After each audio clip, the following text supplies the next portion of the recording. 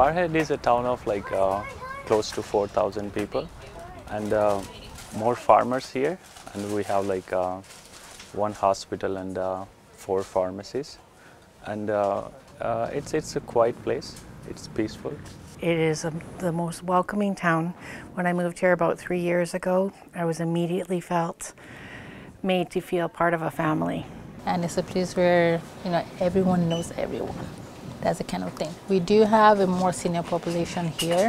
So this year we got called by the Alberta Health Services to say, hey, you know, can you do something for the lodges? And we said, no, that's okay. We can get ourselves together, and then everyone together will be the pharmacy.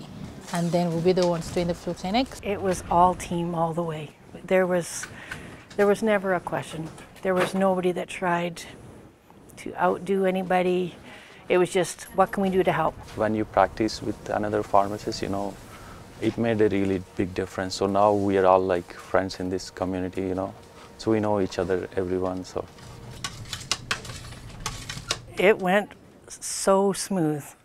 It's because everybody got together, our assistants, the pharmacists. When we got there, we weren't quite sure how it was going to go, like how the logistics of the morning was going to go.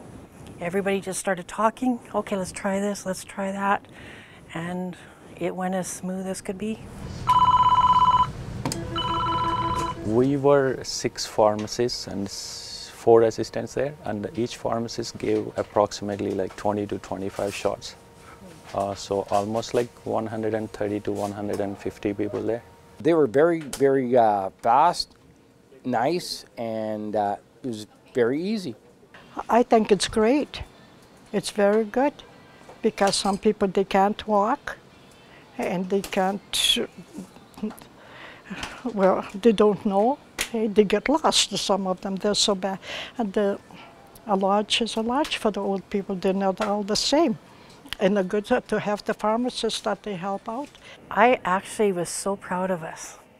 We all stood there that day and felt so proud of being able to be there for our patients and being there with each other. Absolutely wonderful.